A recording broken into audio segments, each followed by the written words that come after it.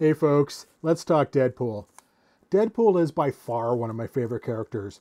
He's just the perfect combination of action, adventure, sarcasm, and the fourth wall break. It just makes him a fascinating character to explore through my camera. So if you look at my portfolio, you'll see image after image after image after image featuring Deadpool.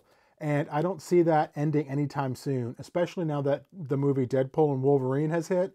And it's just reignited my love for this character once more. So I figure a good project will be just to recreate one of those scenes from that movie and just have some fun with it and come up with a wacky image. So the scene that really captured my imagination photography-wise was when Deadpool ended up in the void in front of that giant 20th Century Fox logo, the one that's half buried under the ground.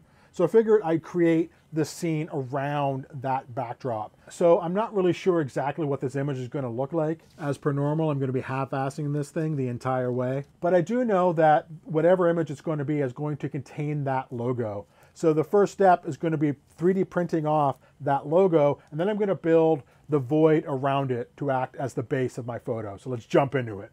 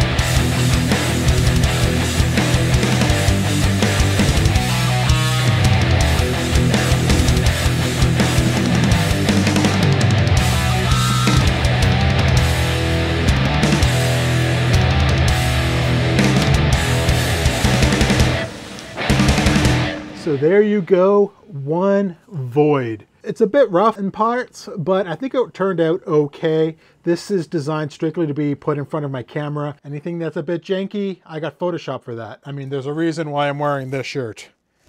I fix it in Photoshop. That's the beauty of toy photography. Photoshop is your friend. One thing I did was a new technique is that to make the dirt, I took a bunch of paint and some Mod Podge and a whole bunch of sand, and I mixed it all together to make kind of a grout. And I used that as the sand for this diorama. So I got the color right, and then I got all these little imperfections in the dirt. So I think that actually turned out really well. I'm going to be using that technique in future diorama builds. So the question now becomes, how do I go about photographing this? This is a fairly small background in the grand scheme of things. If this was movie scale, then the Deadpool would probably be like a ½ inch to an inch high, which isn't very high, and I don't have one that size. And if I did, it wouldn't look very good in camera because there wouldn't be enough detail. The question is, how do I go about making a suitable photo out of this? And the answer is to do it in two parts.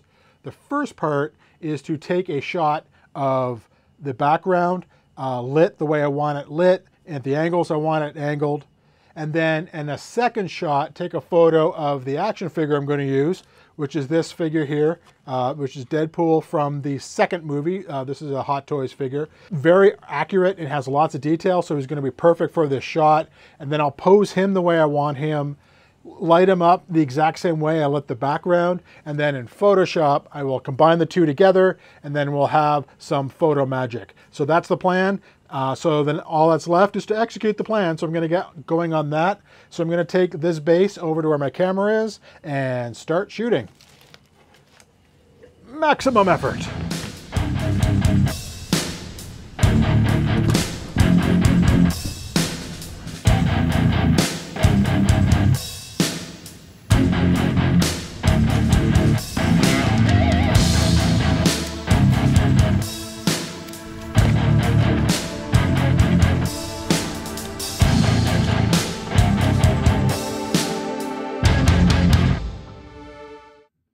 All right, so I have a bunch of different backgrounds in camera. I took it from a bunch of different angles, bunch of different lights, so I have a lot of options available to me. The next step is to figure out what Deadpool's going to do in this shot. So I'm going to head over back to my other desk, play around with the figure, put him in a bunch of different poses, see what strikes my fancy. And when I come up with a pose that works for me, I'll come back here and photograph it, and then it's off to Photoshop. So let's get to it.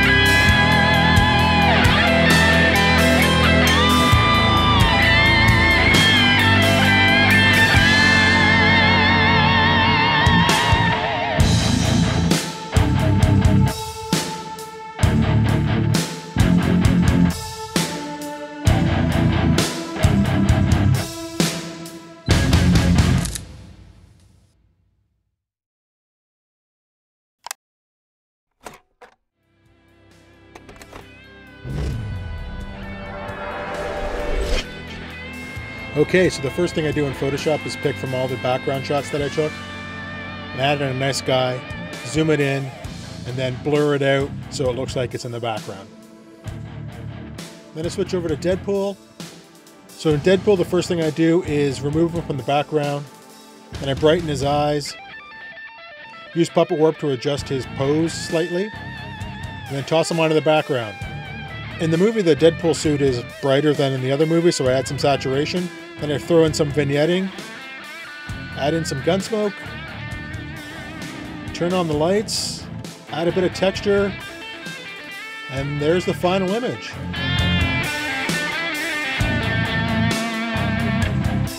So that's it from me. Thank you for following along. If you like what I do here, please hit that subscribe button, and I'll see you next time. Cheers.